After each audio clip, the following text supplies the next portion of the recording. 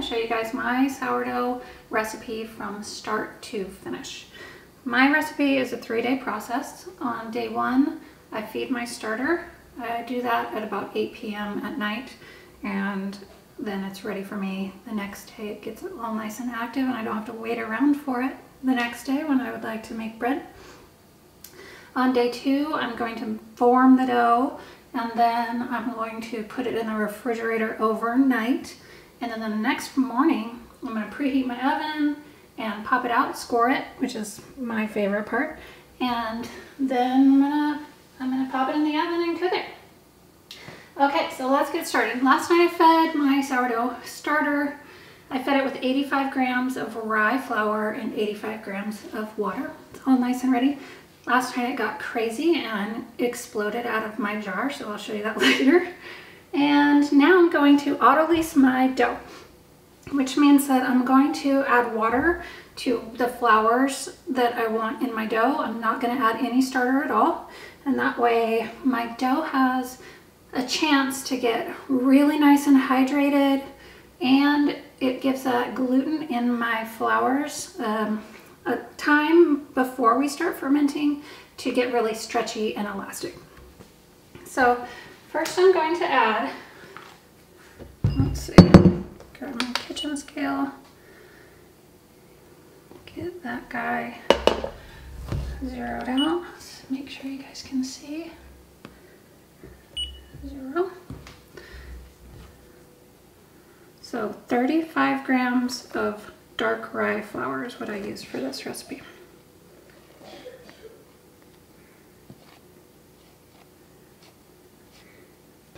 I like to be pretty accurate so that my bread comes out the same every single time. 0 that. 70 grams of whole wheat flour.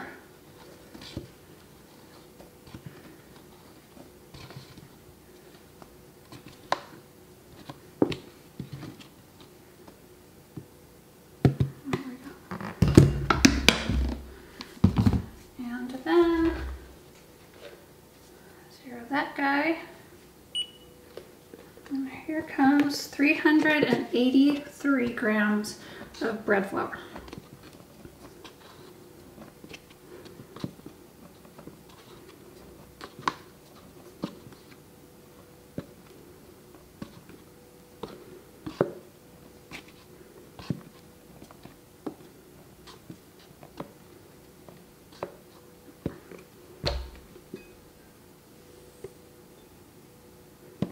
Perfect. So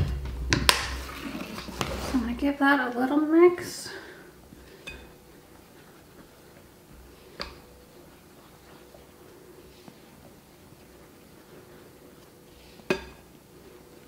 You don't have to use these kinds of flours. It's just what I've been using lately. I really love it. That dark rye gives your bread such an incredible flavor. It's like no other bread. Okay, 0 that guy out. Now I'm going to add 380 grams of water. I like to use warm water because I think that it helps it auto-lease faster. I'm not a scientist or anything like that, but for me it works.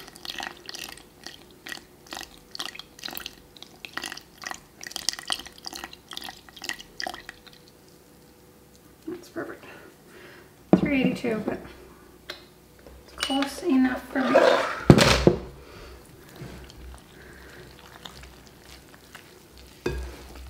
I will let this sit on my counter for anywhere between 2 and 4 hours, and I'll show you what it looks like when it's ready to go to the next part. So basically what you want to do here is just get all those flours hydrated. Make sure all of that dry flour is incorporated. Scrape it all down from the edges. This is going to make you not have to work nearly as much throughout the day. Your bread is going to be really nice. And you don't add your starter now, because as soon as you add your starter, it starts the fermenting process and you can overproof your dough. And overproof dough is no good. It's flat, it's dense, and it doesn't hold its shape, doesn't score nice. You guys know that I love scoring, so it's a big part of it for me. It's the best part of it for me. Even better than eating it, I think. I give most of my dough away, neighbors and friends and stuff. Or not my dough, but my bread. I just can't eat as much as I want to bake, and I want to bake a lot, so. Okay, so that looks nice and incorporated. It's just like really a big ball of glue at this point. There's nothing, just no starter, no sugar, no salt. Not that I put sugar in my sourdough anyways, but just a big bowl of water and flour. This is gonna sit there for a while, then I'll show you guys what it looks like when I'm all ready to use it. But look how just very easily pulls apart. There's no elasticity to it at all. Just kind of a mess. So I'm gonna put a dinner plate on top of this bowl. I've seen people use plastic or saran wrap or whatnot. To me, the dinner plate works fine. I don't have to pull it off and get a new piece every time. I'm not all that great at pulling it off so that I can reuse it. And you know, you have sticky fingers when you're done. So I'm gonna wash up. I'm gonna put a plate over the top of this, and I will be back when this is ready to use. So it's only been a half an hour, and already I wanted to show you what it's looking like in the changes in the dough. So you're gonna wanna dip your hands or spray them with water to make touching the dough a lot easier. It's very sticky, and then you won't get the dough all over your hands.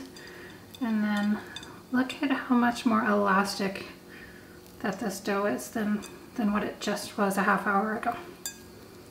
And in, you know, 2 hours or so, it's gonna be really nice and pliable. And that's what I'm talking about letting it sit, making it a lot easier to get that gluten structure. So before it was just ripping like that everywhere. Now it's nice and stretchy.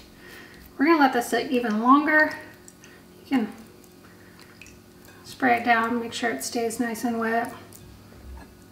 And then just wait and we'll be back. Okay, it's been 2 hours. We're gonna check it out again. I'm gonna get my hands nice and wet. And look at that. Very nice and elastic.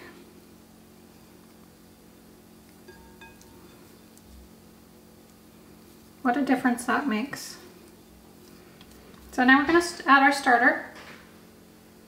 I'm going to add 98 grams of starter to this. I'll show you how I do that.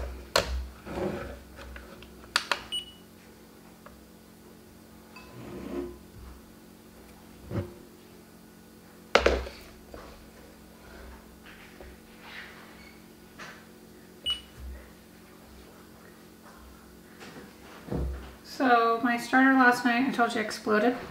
This is all like crusted on from last night, and now it's back down a little bit. So let's add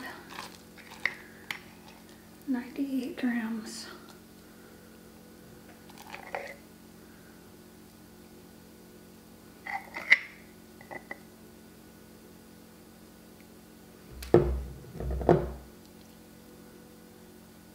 Okay, so I'm not going to feed this starter again until tonight when I'm about to go to bed, like 8, 9 o'clock. Yes, I know I'm 103 years old. I go to bed at 9 like every night. But I'll feed it into this cup, and then I'll transfer it into a different cup, and I'll get this washed up so I can use it again tomorrow. I pretty much transfer my starter every single day, whether it has exploded or not. Usually I don't have the exploding problem, but last night I did. Oh. Okay, so I'm gonna keep our hands nice and wet and mix this guy in. It's gonna take about 4 minutes to get this fully mixed in. Just gonna fold it on top of itself, knead it in real nice. Not only are we working that starter into the dough, but we're also working that dough to get it even more elastic. I still don't have any salt in this. I'm gonna add that in about 30 minutes. Once I get this all incorporated, this guy's gonna sit on the counter for another 30, then we'll do our salt. I like to add like 20 grams of salt. It seems a lot of salt, but it's the only flavoring besides the different kinds of flours that you're gonna put in here. There's not gonna be any garlic or anything like that, so the salt is pretty important. Plus the salt helps that helps the gluten really form together. So once the salt goes in, you'll see a big difference in the dough. I don't add my salt at this point because I want to have that yeast in there for a little while. Some of the salt, some people say that salt and yeast don't go well together. I haven't found that to be really like true on my end. Like I said, I'm no scientist, so I'm sure that it is true. Just I haven't noticed. But I do it anyways. Just gives me another opportunity to knead my dough for a while, and why not?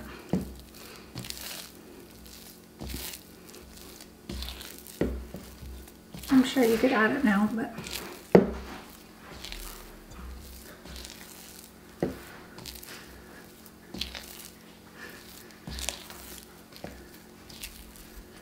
I've found great success with it this way, so just do it my tried and true method.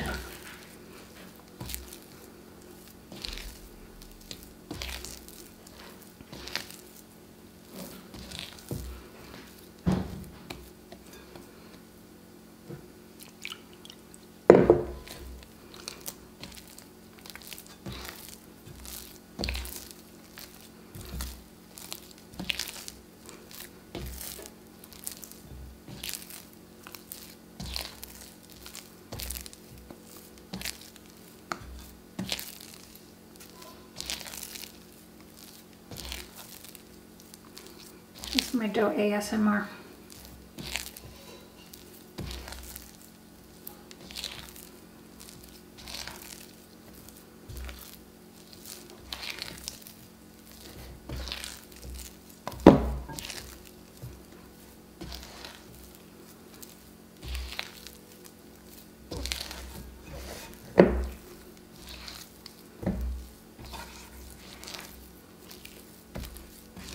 That looks nice and mixed in to me. I'm going to give this another rest for 30 minutes. Be back to add my salt. Alrighty, so it's been another half of an hour and I'm ready to add my salt. I use coarse grain kosher salt. I don't buy anything extra fancy, I just use what I use for my normal everyday cooking. You can use whatever salt you have on hand. Let's see. There we go. So 20 grams of salt.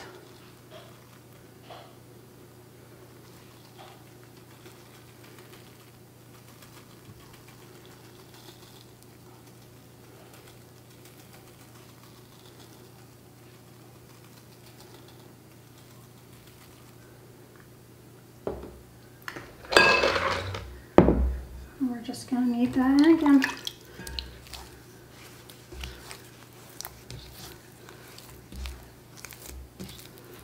It's the same process as when we added our starter. Just get that kneaded in for a good 3-4 minutes.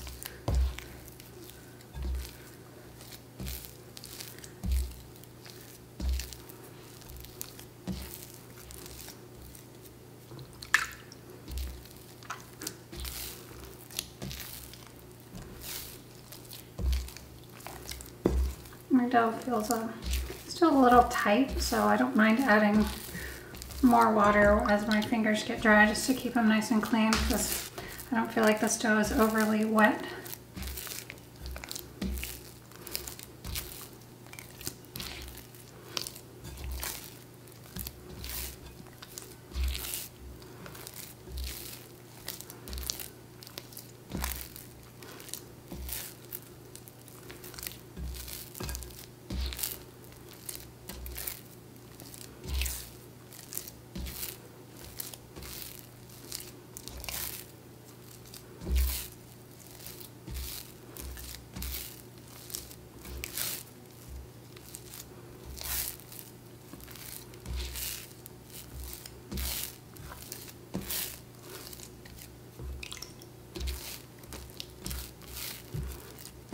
If I was smart, I would move that to the other side.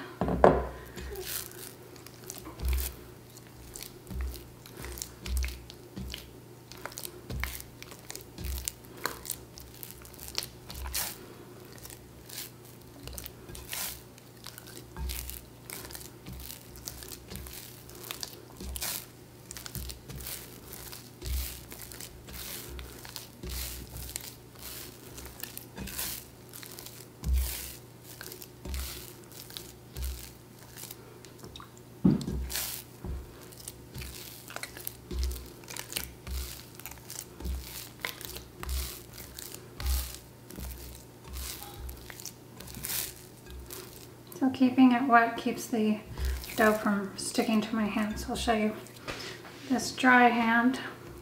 If I get in there, it's going to stick all over me. Show you what that looks like. If you don't use your wet hand, it immediately starts sticking all over my fingers.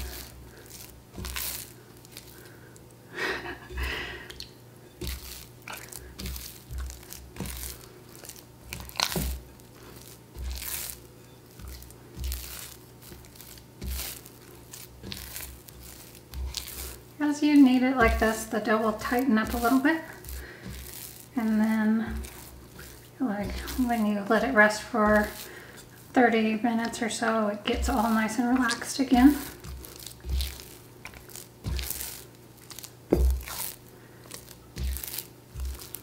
So now that I've got this incorporated, I'm going to let it sit for another 30 minutes.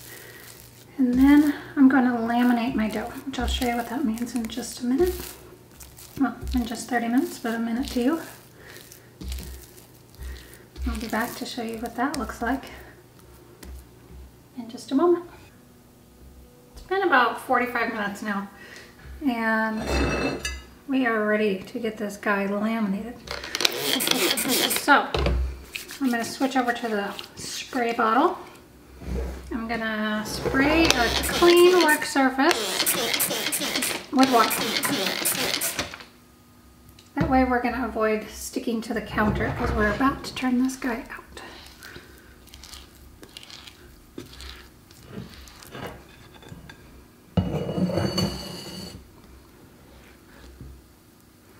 So what we want to do is just pull our dough from the middle out and stretch it out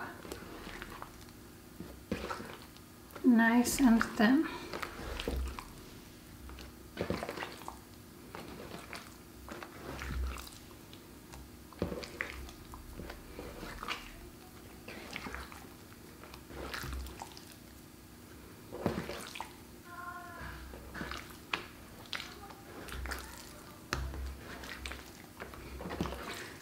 You want to be pretty gentle with it because it is fermenting now, so it's rising a little bit. You're getting a little bit of air bubbles in there. But you're gonna end up with like a big rectangle. Then you're just going to fold it onto itself. Try not to get a big bunch of air bubbles in there because that's not what you want in your final dough.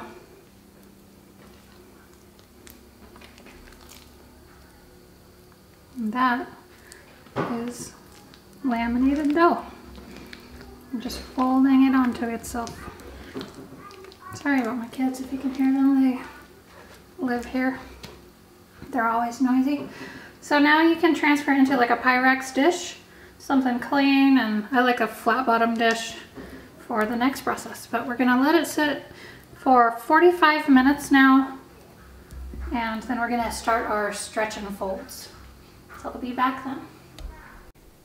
I'm gonna get started with my first round of stretch and folds now. It's been 45 minutes. I have it in a new dish with a flat bottom. See how it's kind of, it's gone all the way to the edges. It's relaxed. There's some big bubbles from my lamination. I'm gonna pop those. I don't like huge air bubbles. It's not from fermentation, so I'm just gonna get rid of it. Anything else I see in there? That looks pretty good. Okay, I have wet hands, and I'm going to reach in and pull it up towards me. Fold it under onto itself.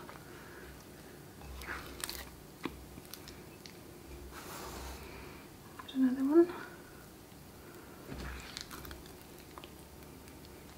This is my favorite process for stretch and folds.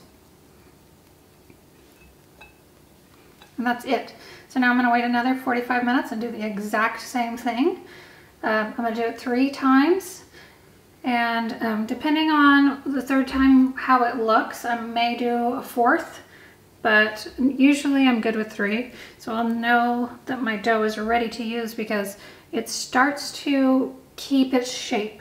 So when I come back in 45 minutes, this will be spread back out all over into the whole dish. And by the end of it, it will keep more of a shape like this, where it's not oozing onto the corners, where it's just sitting here in kind of the shape that I had it in the last time. That means that it's starting to have a really good structure to it. So then when I pull it out of the refrigerator tomorrow to bake it, it won't just spread out and be a big puddle. So that's it, 45 minutes, and I'll see you again for the next one. Here we are with stretch and fold number 2. So even better than the last time. It has not gone all the way into the corners here and here or anywhere. And so we know that this is going to be a great loaf because already it's got a lot of structure to it. Let down our hands. Just like last time, we're just going to pull it up till it releases from the dish. Put it back onto itself. Give it a little wiggle. And there we go. We are ready to wait another 45 minutes for stretch and fold number 3. It's easy as that. Oh, look at that. Get that out of here. Okay, be back in 45 minutes. Okay, we're back again. It's been about an hour. I lost track of time, so you can see that it's still a little bit away from this edge. It's done a little bit of rising. It's got a dome on the top of it. This is our 3rd stretch and fold. And I think that after this, I'll check on it again in 45 minutes, but I would think that I'm not gonna do another stretch and fold. I think it's looking pretty good. So just like the last times.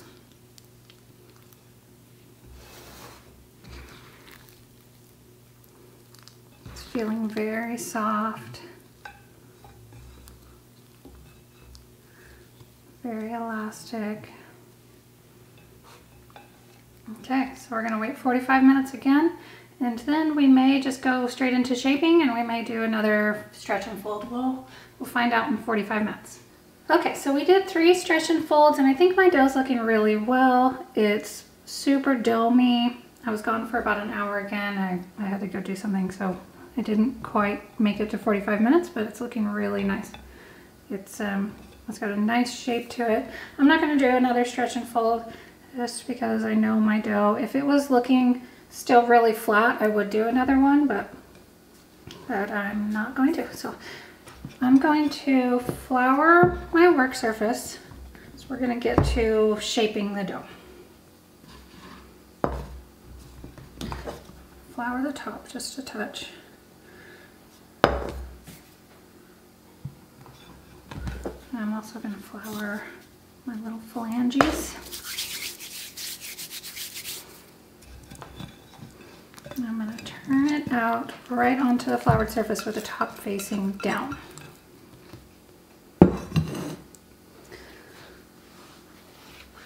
So not quite as much as when we laminated the dough, but I am going to stretch it out a little. And then I'm going to grab these sides, fold it back on itself.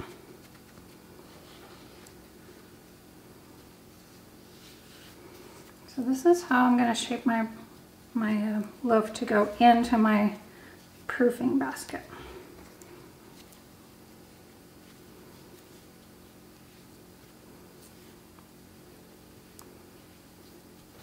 Flip that guy out.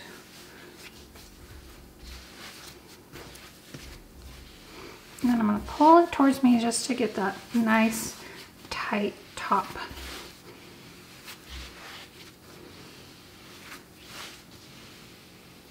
And push some of the flour away and pull it towards yourself. So I'm getting the front edge to curl under this way while I push on the back.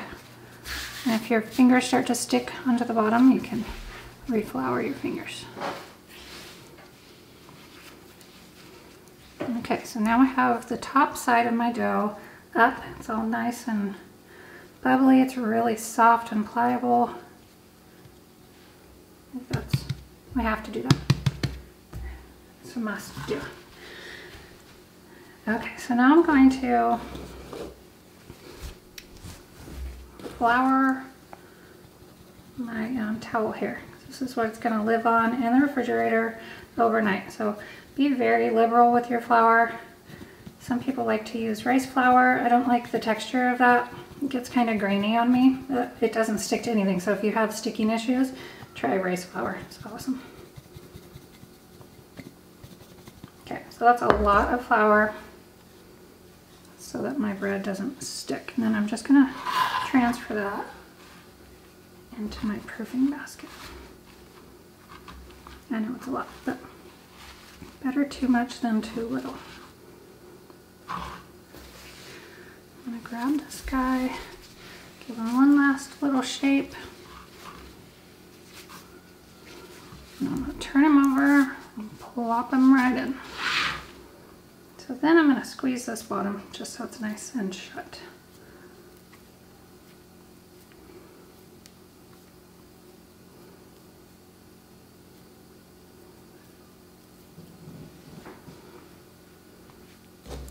I do a little dusting around the edges and on the sides so that I can see when I rotate the proofing basket, and on the top so that the towel doesn't stick to the top when I turn it over. So just like this, I'm going to put it in my refrigerator, not covered in any plastic. I'm just going to let it sit like this for 12 to 15 hours in my refrigerator tonight. I'm going to pop it in right now, and then I'll see you guys again in the morning. All right, it's the next morning. It is about 7:30 a.m. Last night I put my dough into the refrigerator at 7:30, so it's been an exact 12 hours of fermenting in the refrigerator. I'm going to show you what I need to score my bread in the morning. This is all mostly optional. I highly recommend parchment paper. I cut mine into a circle. That's not necessary. It's just something that I prefer to do. I use a pastry brush for cleaning the excess flour off. Last night I put a lot of flour on my bread, and I want to remove some of that because it's going to be caked on a little. I use this blade for scoring. It's just homemade. It's a chopstick that I cut off the end of, and I stuck a shaving razor onto the end. You can buy these scoring blades at Amazon or some fancy kitchen stores. I just made my own. You're gonna need my duster again. Mine is filled with all-purpose flour, but you can use whatever kind of flour you like. and some dental floss. And I use this to keep my lines and my scoring super accurate. You don't need that, but I prefer it. So I'm gonna grab my dough. It's been resting. It's very cold. I just pulled it out and it's looking good. It's looking about the same as it was last night, which is what I expected. It doesn't do a ton of rising in the fridge overnight. So I'm gonna get some of this dusted off.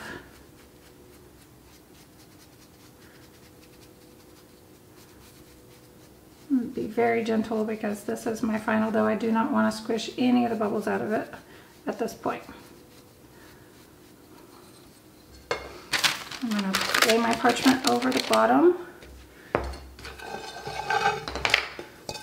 going to put a plate over the top there, and then just very gently, don't squeeze down on it, just turn it over onto your plate. Lift your proofing bowl off. Now gently as you can be, pull off this towel. You don't need to use a towel. I like it because I don't like the lines in my proofing basket to show on my bread. And if you don't use a towel, there will be rings all around your bread, which is pretty. It's just not what I wanted today. So just like before, I'm gonna dust off some of this excess flour. And I am being gentle. I'm just not sure if how gentle you're being is gonna show up on camera.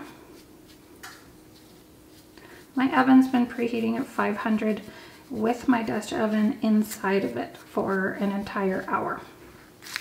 I'm gonna get rid of this extra flour so it doesn't burn onto my parchment, and I can reuse my parchment again. And then look all junky.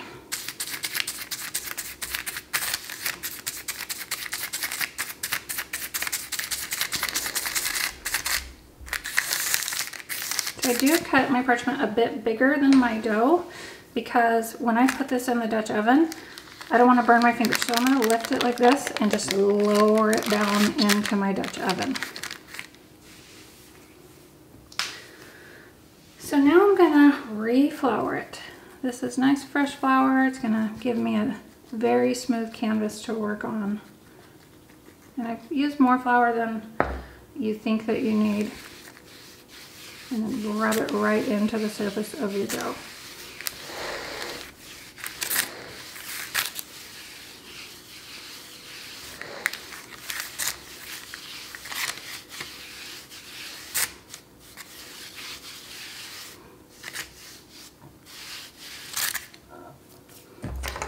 I guess I did a little premature wipe away there. Got excited about it. Wipe that away again. You can wait and so that you only have to do one of those wipings. Okay, so here comes the fun part for me. I never know what I'm gonna do. I try to come up with a game plan and then I always end up changing my mind and just kind of wing it. Last night, I should say, I tried to come up with a game plan just because I knew that I was going to be videoing what I was doing this morning. So, show you what I'm going to do. The scoring is all, you know, personal preference. Some people like a big ear, so they'll just cut one huge slice that's very deep all through so that they can get a bunch of oven spring and it looks really beautiful. I love the designs. This is my very favorite part. I know that I have said that before, but I just love it. So I'm using this floss to just mark out a grid here so that I can, so that my pattern will be as symmetrical as I can possibly make it. It's not going to be perfect. It's never ever perfect. Not only that, but you don't know really what this bread's gonna do until you pull it out of the Dutch oven. So you have to bake it covered for, you know, 20, 30 minutes, and you have no idea what it's doing in that Dutch oven.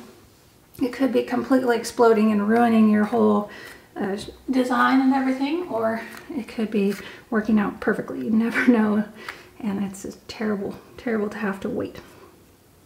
Okay, but it's exciting. I'm going to make sure that my blade is nice and clean. If you've used this blade for multiple times, you want to switch it out because you want it to be as easy to cut as possible. So I'm just going to go in with some V's here.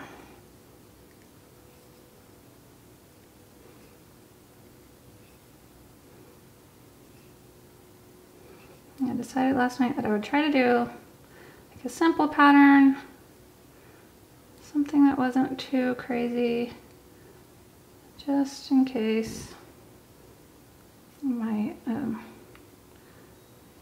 know, just in case it explodes in the oven or whatnot.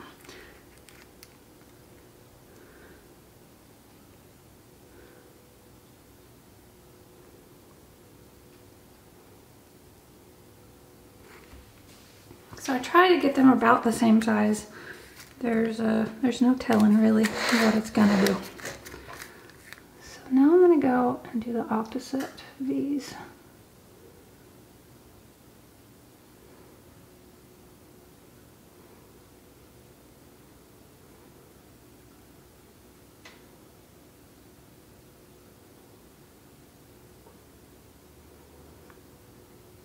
I do try to take my time when doing this part because I want it to look pretty.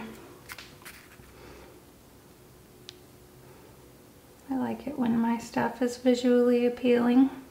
It's the photographer in me. Sorry for blocking the view for a second. Just doing the exact same thing I did on the other side.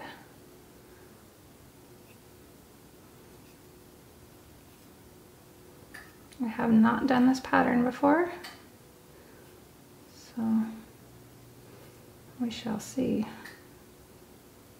how it ends up being. I'm not going super deep with my cuts. I'm just cutting a lot so that I have a lot of expansion places for my bread to expand, and hopefully it won't end up in a huge mess. So back again, we're just switching off every time, and I'm going along those lines that I drew with the dental floss. I'm trying not to cross over onto this side because if those two connect, it will be a big expansion joint. And I want it to be all separate.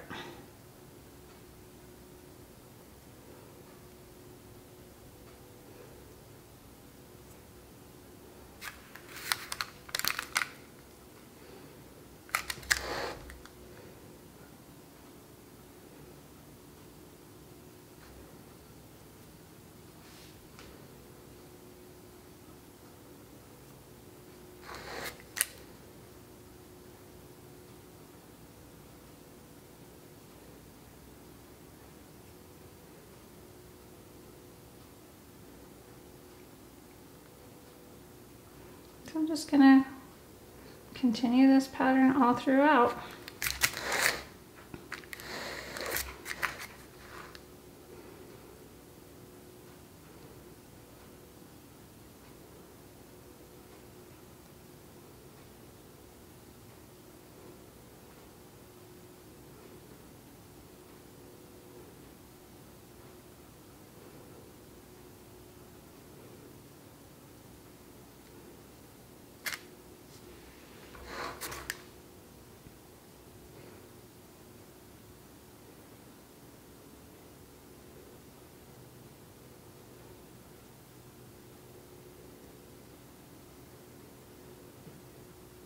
you feel it dragging a little bit, you can clean off your blade. Just be careful.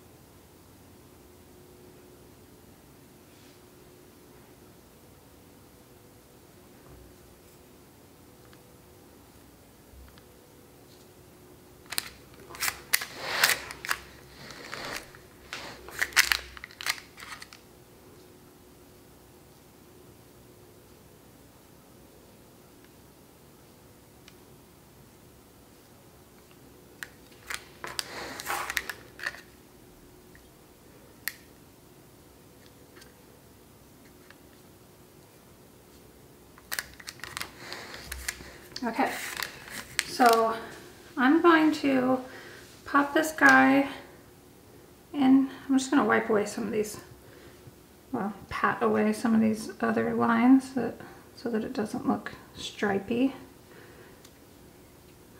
I don't want to rub it because then my flour will get into these creases, and I want it to be really prominent. That's why I flour the outside of it, so that the outside will stay white and the inside gets nice and toasty brown.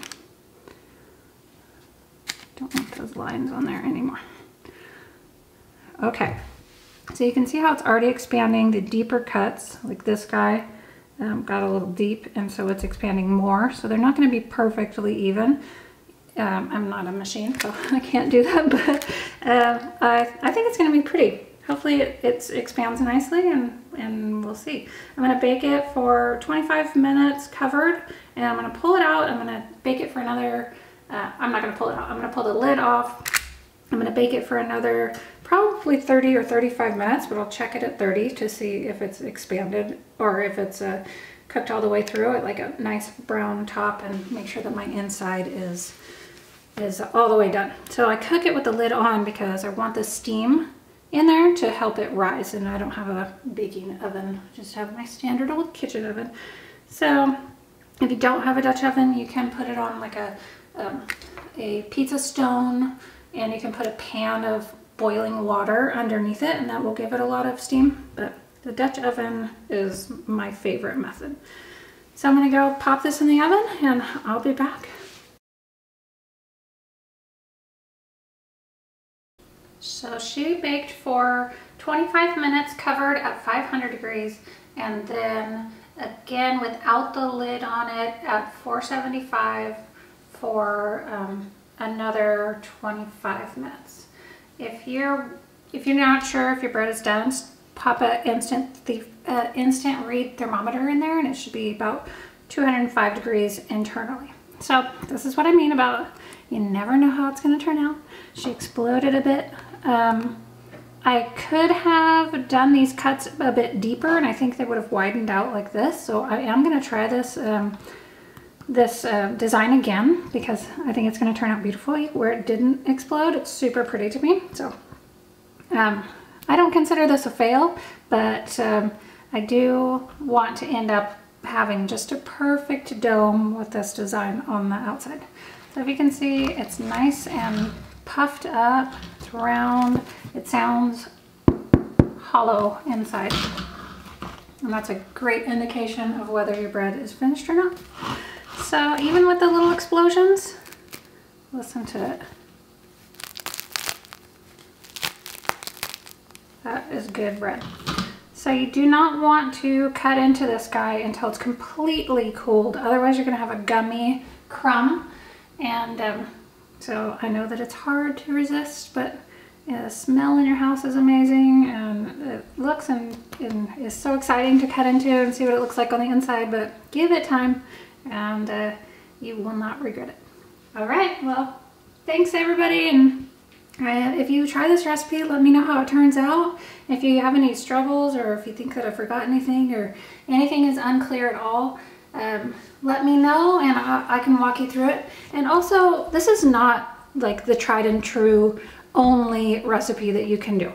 There's no wrong way to do sourdough. If you enjoy the results of what you're making, then it's right. Don't let anybody tell you, oh, sourdough is only this or that. It's just not true. It's whatever you like to have, that's how it works. If your method works, if it works for your schedule, I know it's a long process, then it's good. There's no wrong way to do it, as long as you're happy with the result. If you're not happy, then holler at us and we will try to help you out as much as we can. I hope you enjoyed the video, and I'll see you guys soon.